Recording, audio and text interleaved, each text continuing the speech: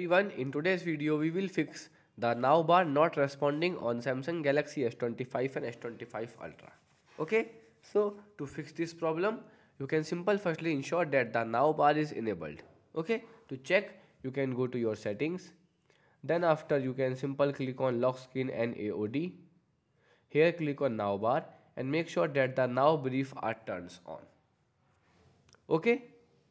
So if it turns on, you can go back and then check that the now bar is enabled from the Galaxy AI. So go here, scroll down and then click on now brief and make sure that the now brief are enabled. Also expand now brief without unlocking is also enabled. Okay, and then you can lock your phone and check that your now bar is showing up or not. Okay, so now it's showing up. So you will see once I disable it,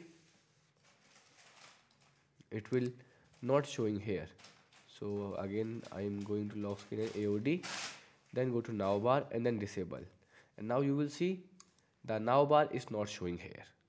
Okay, then make sure that the now brief are enabled.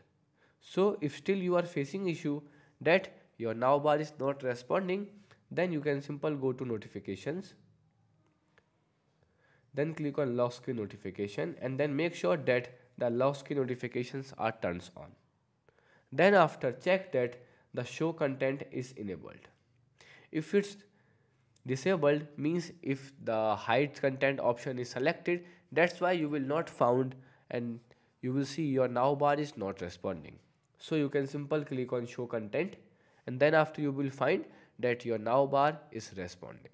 Okay, so here is how easily you can fix now bar not responding on your all new Samsung Galaxy S25 and S25 Ultra.